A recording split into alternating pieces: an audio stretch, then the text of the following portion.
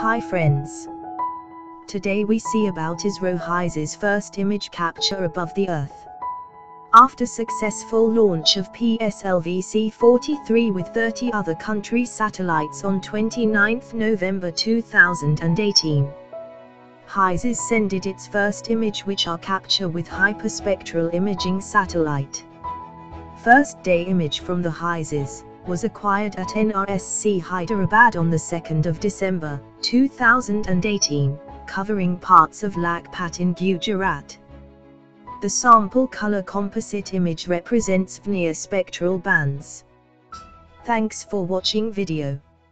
Like, share and subscribe. Yeah.